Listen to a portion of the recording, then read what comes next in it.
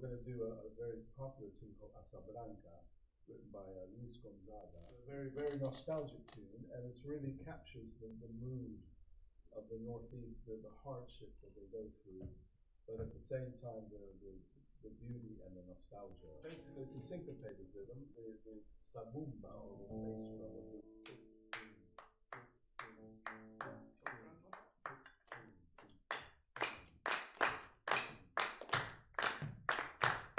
This hand clap is usually interpreted as but I like to start it with a pickup. When I did a workshop with a very famous Brazilian percussionist, he taught me, said, this is the real rhythm. It goes 1, 2, 3, 4. So you start. So it's le ba ba, le ba ba, le ba ba, le ba ba. So if I count 4, let's try and do the pickup then, yeah, shall we? 1, 2, 3, 4.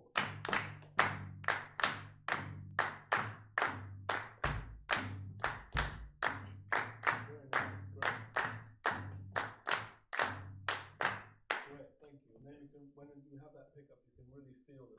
Boom, boom. First phrase, I'll play it and you answer, please. Ready? Here we go. 1, 2, 3.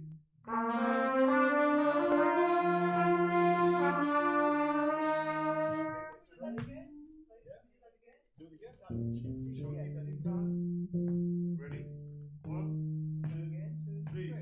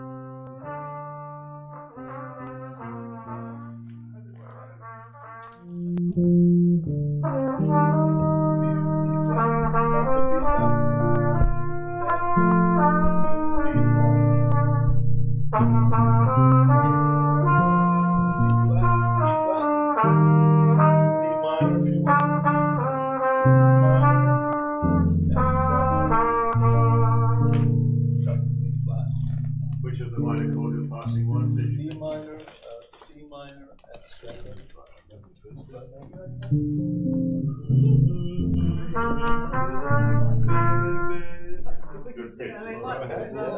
I mean, you could just go la la or hum la, but if you sing it, it really helps get the tune in your mind.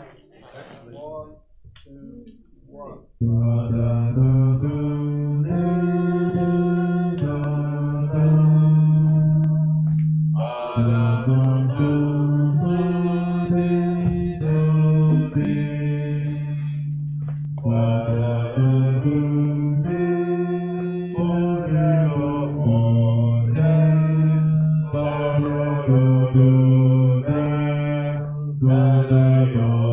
Repeat the second half.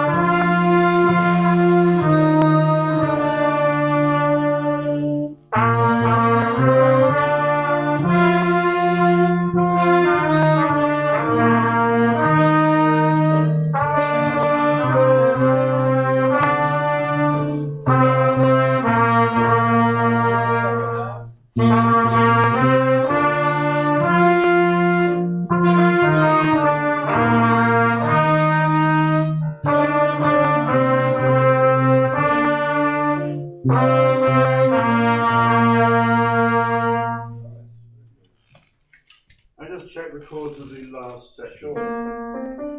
So it goes B flat, like 7, E flat, The G minor there. D minor, D minor. Yeah. I think, yeah.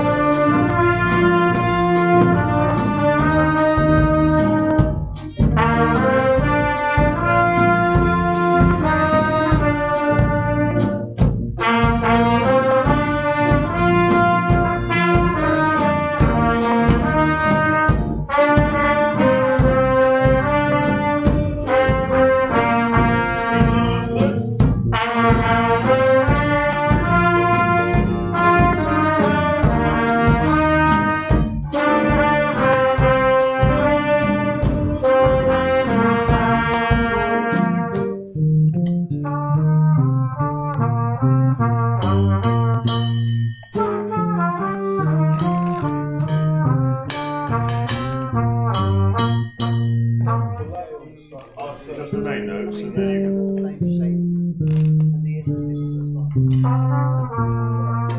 2, Ready, Elliot? 4.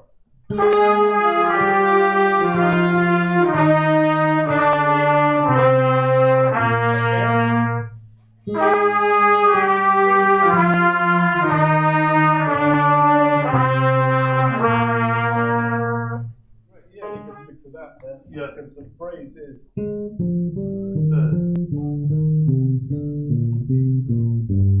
one, two, three, the strange thing about that phrase is it doesn't start on a 1 like you would think. It goes 1.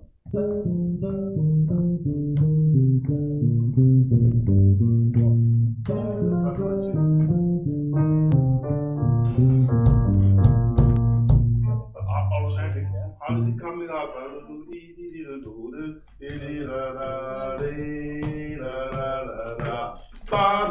It comes from even though it's got this dominant 7th in it, it's not really, when you play the tune, it's not really a major 7.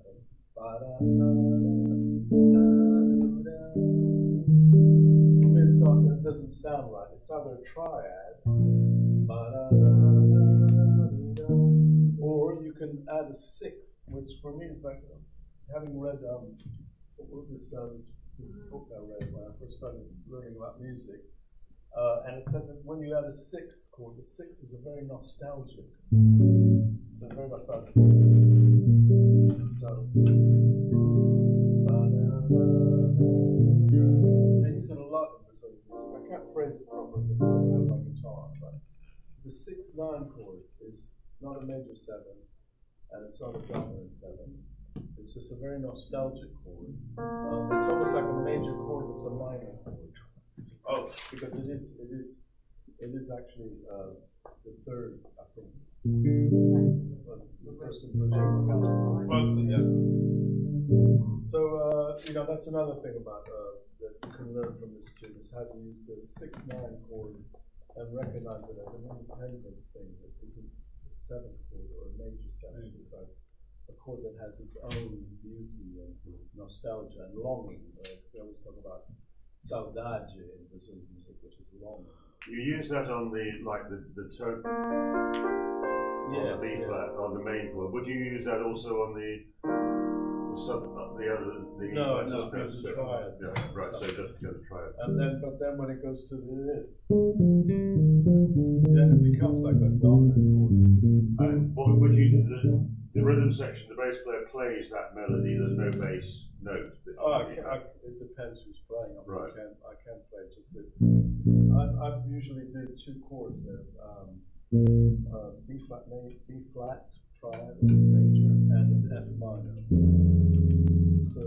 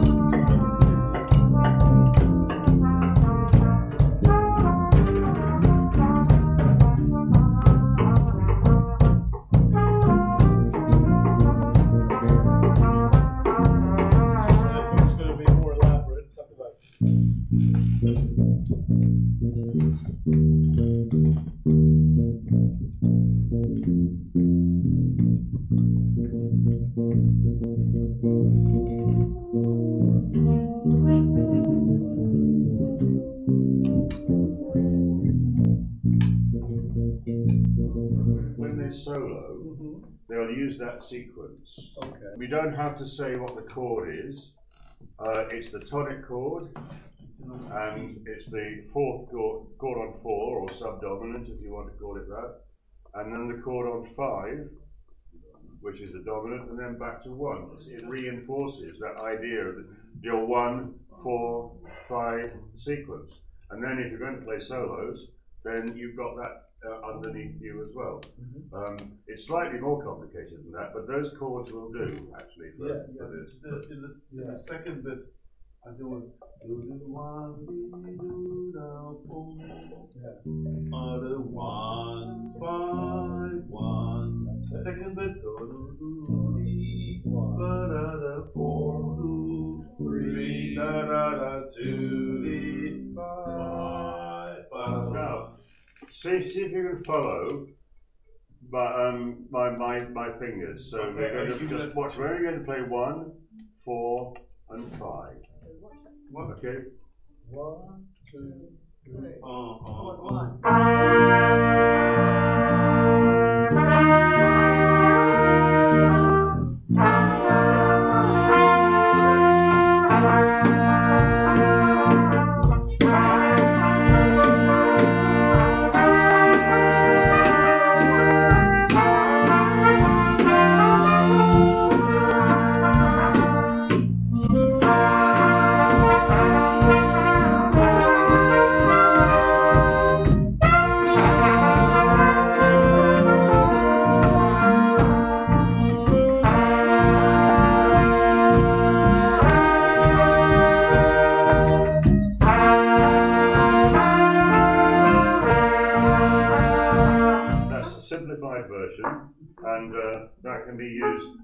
obviously then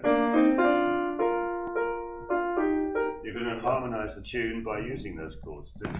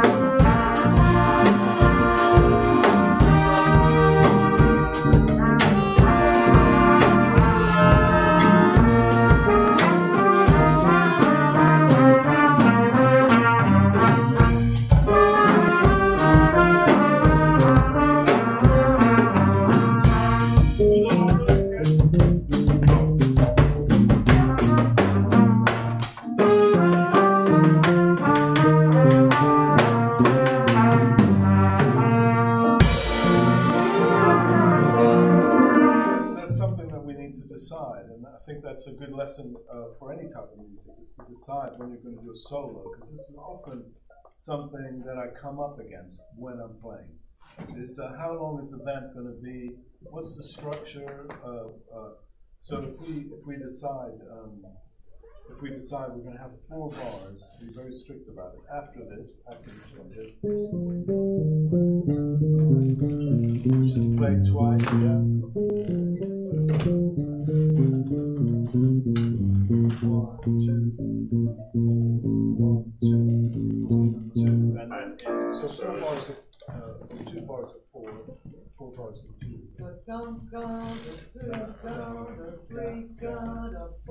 Solos. That's where it starts, yeah. Do something slightly different on my instrument to remember where the beginning of the sequence is. When you're playing something like, you're playing something like "So What," for example, which is like 2 long sections of D minor, the one of E flat minor, the one of D minor. Then when you go back, I always do something a little bit different on my instrument, just to memorize where the top was. Yeah. Especially when somebody's soloing endlessly, which can happen. Always happens. Especially if you're a bass player and you're sitting there playing, and there's somebody taking 5 or 6 choruses of a solo, and you're having to back them. So, not naming any names. I'll confess. Huh? Nobody here. But that's something to remember, and in this case as well. So you come out of this,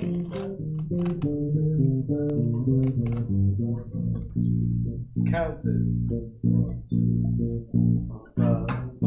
count in your head or something, just to make sure that you know, because the same chord of the beginning is going to be the same chord as the end. That's so to really make sure that you know where the sequence starts. Do something, pinch yourself or something. That's going to happen when you're playing live professionally. What I'm saying, when we're running through, what I was trying to do with the chords is give some for us to play the chord, but that would be a chance for people who's at home to improvise on. Sure. Yeah. So I see. Can we do that twice round? Okay. Yeah. But we always try to play so everybody knows the end of that sequence. Okay. Yeah, on every solo. The ensemble will put in the little bridge. The soloist doesn't need to play that if what they can choose it to or not. We know where it's coming. Not even a cue. And seeing you 3 play together reminds me of something else. It's lovely when you stand up to solo. Really important. 1, 2, 3, 4.